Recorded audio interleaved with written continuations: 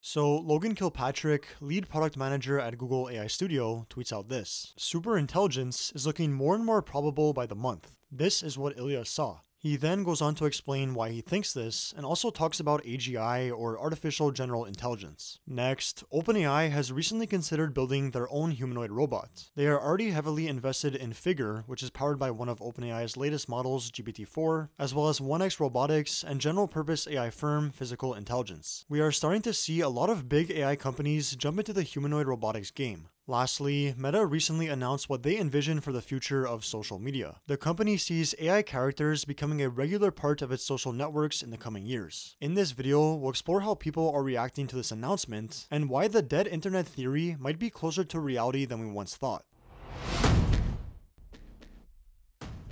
So jumping right into it, we have this insane tweet from Google's lead product manager, Logan Kilpatrick. He states, "Straight shot to ASI is looking more and more probable by the month. This is what Ilya saw." And further, Ilya founded SSI with the plan to do a straight shot to artificial superintelligence. No intermediate products, no intermediate model releases. Many people, me included, saw this as unlikely to work, since if you get the flywheel spinning on models/products, you can build a real moat. So here he's talking about Ilya Sutskever's new AI startup called SSI, or Safe Superintelligence. Ilya created this startup after leaving his position of chief AI scientist at OpenAI back in May of 2024, and made it clear that their only goal was to create a safe superintelligence. On their official website, which is literally just one page long, it states, "We have started the world's first straight-shot SSI lab with one goal and one product, a safe superintelligence." Now, going back to Kilpatrick's tweet, he says, "However, the success of scaling test time compute, which Ilya likely saw early signs of, is a good indication that this direct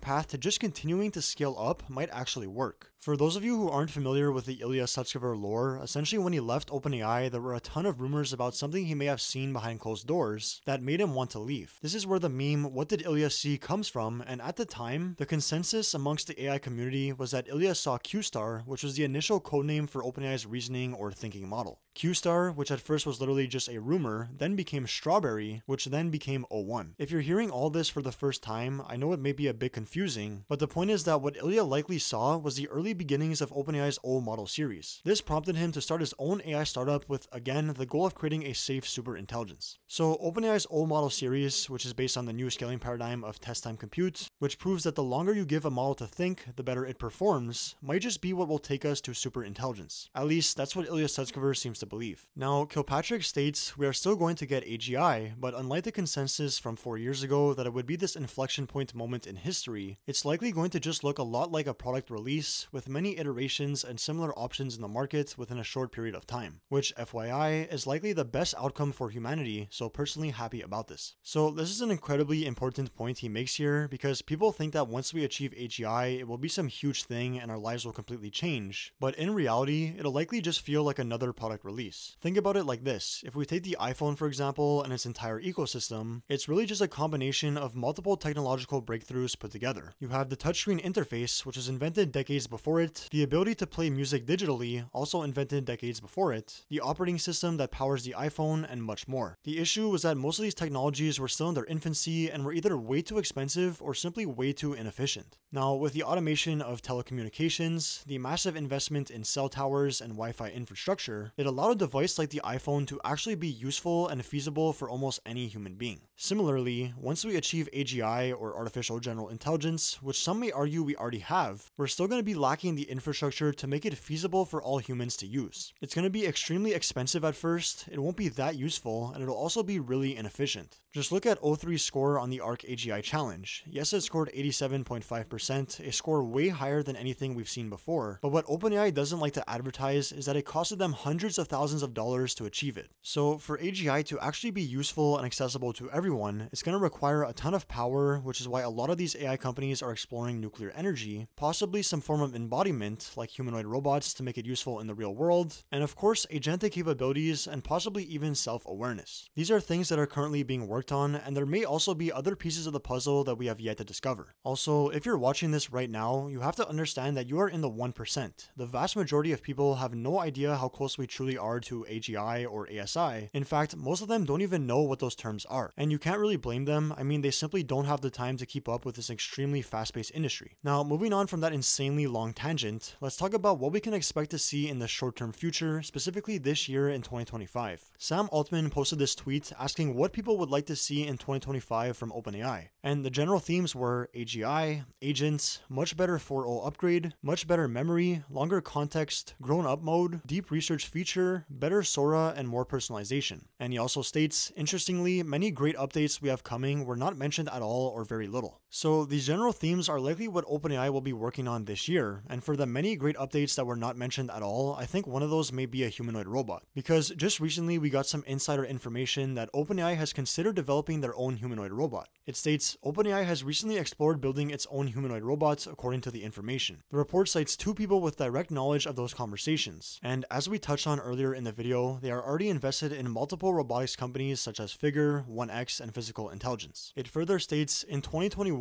OpenAI abandoned such ambitions after quietly closing its robotics division. Of course, plenty has happened in the past 3 years, with breakthroughs in both hardware and the AI systems that power them. So this is an important point because OpenAI actually used to have a robotics division, so for them to make a play on a humanoid robot wouldn't be so far-fetched. In fact, it would actually make a lot of sense if they can manage to raise the capital. OpenAI has recently confirmed that they will be proceeding with a structured change into a for-profit company. They state, OpenAI's board of directors is evaluating our corporate structure in order to best support the mission of ensuring artificial general intelligence benefits all of humanity with 3 objectives. 1. Choose a non-profit/for-profit structure that is best for the long-term success of the mission. 2. Make the non-profit sustainable. 3. Equip each arm to do its part. So that's a very corporate way to put it, but essentially OpenAI is restructuring into a for-profit company in order to raise more capital. Elon Musk has already sued them countless times for this, and now the godfather of AI, Geoffrey Hinton, is getting behind him and supporting his lawsuit. Now, whether you side with OpenAI or Musk and Geoffrey Hinton, the point is OpenAI is about to open up the floodgates to a ton of new funding, potentially even leading to an IPO where anyone can invest in the company. With all this capital, I wouldn't be surprised if they make a play on a humanoid robot, as many other AI companies are starting to do the same. Just recently, Google DeepMind, who already has a robotics team, has partnered with Apptronic to create advanced AI-powered humanoid robots. This is a partnership we'll definitely be keeping a close eye on going forward. So humanoid robots could be another big topic of discussion in 2025. Senior research scientist at NVIDIA, Jim Fan, is extremely bullish on humanoids. He states, it gives me a lot of comfort knowing that we are the last generation without advanced robots everywhere. Our children will grow up as robot natives. They will have humanoids cook Michelin dinners, robot teddy bears tell bedtime stories, and FSD drive them to school. We are the generation of robot immigrants en route to a new world of ubiquitous physical AI. Much like our parents are digital immigrants, learning to realign their lives on 6 inches of touchscreen. It's a journey of both inventing sci-fi tech and reinventing ourselves. Everything that moves will be autonomous. Every year from now on will be the year of robotics. This is a bold claim for sure, everything that moves will be autonomous, although I truly believe he is spot on. In the future, the way we interact with our devices will likely be basically the same as how we interact with other humans, by talking. We already have advanced voice mode and conversational AI. Imagine this integrated with capable robotics that can actually get things done for you in the real world. It will truly change everything. Imagine walking into your kitchen and simply saying, make me a steak, and all of a sudden your fridge opens up, your stove heats up, and some massive robotic arm starts autonomously grabbing stuff and cooking you the steak. While this sounds like sci-fi, it's really not that far away. In some more robotics news, Unitree recently unveiled their newest robot dog, the B2-W. This robot dog can navigate pretty much any terrain no matter how treacherous. It has wheels as legs, which makes it extremely versatile and speedy. This allows it to get to places quickly that humans cannot, which can be useful for a variety of reasons, notably search and rescue. As you can see, it can also perform very dynamic movements like backflips and whatever this is, and what's really cool about this robot is you can actually ride it. Imagine zooming around on one of these in the streets or even off-road. It seems like it would be a lot of fun. Now, there was one more piece of news in the robotics industry I had to show you guys. It states here, CUE6, Toyota's basketball-playing robot, claimed the Guinness World Record for the longest shot by a humanoid robot, proving that AI can play basketball with the best of them. So, while I don't think humanoid robots will ever replace professional athletes, here is a humanoid robot sinking an 80-footer full-court shot with ease. Let me know in the comments, would you guys watch a league that was only humanoid robots, whether they were playing basketball or soccer or any sport? Do you think people would actually want to see that?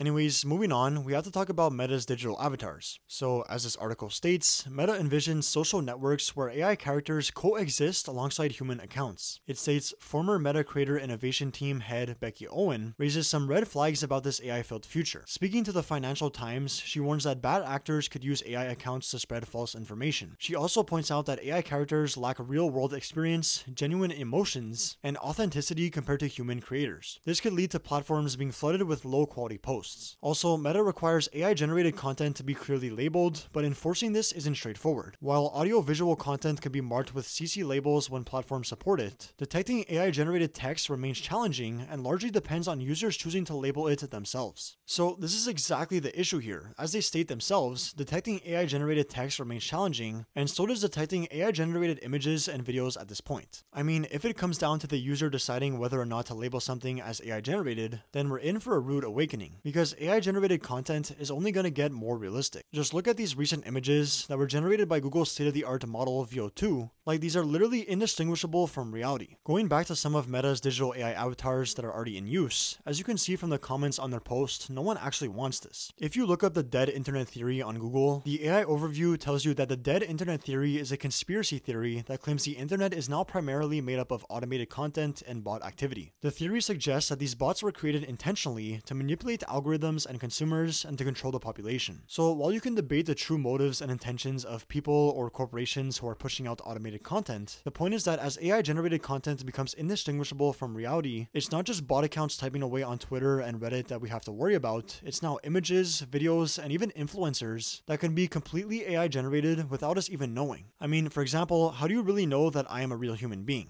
Yes, my voice probably sounds more human than even the best AI voices out there right now, and my scripts probably don't sound like they were generated entirely by ChatGPT, but without actually seeing my face, you can't be 100% certain that I am a real person. And even then, even if you could see my face as I was talking, look at how realistic the people in these clips, which are generated by VO2, already are. In a few years, any single piece of content you see on the internet will be impossible to tell if it was human-made or AI-generated. In a sense, the internet will be dead, or at least substantially different than what it once was. And I think maybe Meta sees what's coming and is trying to be at the forefront of it. Those are just my thoughts on the situation though. I'm curious to hear what you guys think about this. Let me know in the comments. In other news, DeepSeek AI introduces DeepSeek V3, their latest state-of-the-art fully open source model. This model outperforms Llama 3.1 405B, Claude 3.5 Sonnet, and GPT-4o in almost every benchmark. This is absolutely insane for an open source model to do this, and keep in mind this is a Chinese company. So not only is China catching up to the US in the AI race, but open source is also catching up to closed source AI. Now, of course, as I always say, benchmarks don't tell the full story. I highly recommend you try out the model for yourself. I'll leave a link to their official website in the description. But clearly this model is at least on par with the current state of the art, excluding reasoning models like OpenAI's O1. Finally, to end off the video, there was this fascinating research I wanted to talk about where they compared the performance of LLMs on medical tasks to real-life clinicians. On NEJM, Clinical Pathologic Case Conferences, or CPCs, which are challenging cases often used as a teaching tool for students and residents, clinicians were able to find the correct diagnosis about a third of the time, while O1 Preview was able to correctly diagnose the case more than 75% of the time. That is a major increase in success rate and outperforms any other method out there. And I should note, these tests emphasize logical reasoning and diagnostic approaches rather than simply finding the correct diagnosis. In another graph here, we have the proportion of cannot miss diagnoses included for residents, attending physicians, and GPT models. While O1 Preview and GPT-4 still sometimes get these extremely important diagnoses wrong, they're a lot more likely to get it right than attending physicians, which is just insane. Like, these models are not even trained specifically to perform well on medical tasks, yet they are already outperforming actual doctors. Lastly, you can see that for management and diagnostic reasoning, O1 Preview is levels ahead of even physicians with the help of GPT-4. Keep in mind, this paper only included the performance of O1 Preview. We already have the full O1 model, which is significantly better than the preview, and not to mention we already have O3. So I think it's pretty clear that AI is going to completely revolutionize and transform the healthcare industry. Anyways, that's all the AI news for today. Thank you guys so much for watching. If you enjoyed the video, please feel free to leave a like. And as always, if you want to stay up to date on future AI news just like this, make sure to hit that subscribe button.